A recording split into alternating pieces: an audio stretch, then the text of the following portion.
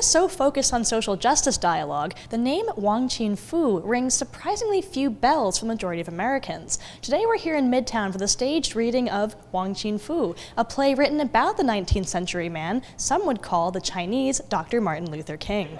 All I'm asking for is reality. Wong Chin Foo is a Chinese-American activist, journalist, and lecturer dedicated to fighting for the equal rights of Chinese Americans at the time of the Chinese Exclusion Act. Born in 1847 in Shandong Province, China, as a teenager he was taken in by a Baptist missionary couple, coming to the U.S. in 1867.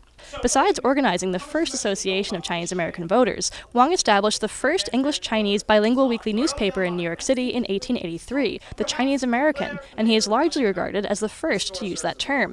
In 1873, he was among the first Chinese immigrants in the U.S. to be naturalized. He was pretty radical at that time. Plus, he was extremely eloquent, sarcastic. He would sue people.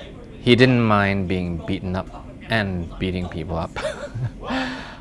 He was a very popular lecturer and a writer for a lot of periodicals. And then Wong Chin Foo spoke out very strongly against Christian hypocrisies. And his English was better than most of your best American English speakers. And he wrote his speeches like a Southern Baptist preacher. And he knew how to attract the press. So he was very, very well known then. His children and their children. Wong Chin Foo the play depicts the life, interactions, and struggles of its heroic yet imperfect namesake in a pre-civil rights conscious society. The play addresses topics including immigration, rampant racism in mainstream society, cultural differences, and even the women's suffrage movement through a fictionalized romance between Wong Chin Foo and a white suffragette.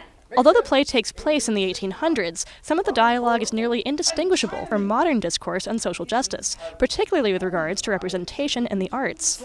Too genteel for the role. I realized very early on that this is a contemporary story. Nothing has changed. Things have advanced a little bit, but women are still stereotyped, as are Asians. The play talks about whitewashing, and this is still happening now. So I think people can relate to it very well, very easily.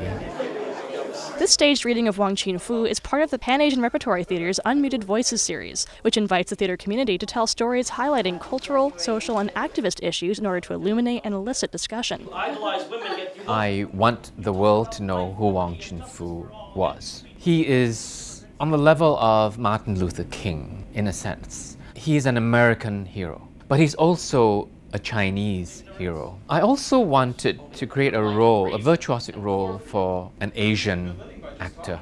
I believe new work is one of the most important things that we can be doing in the theater.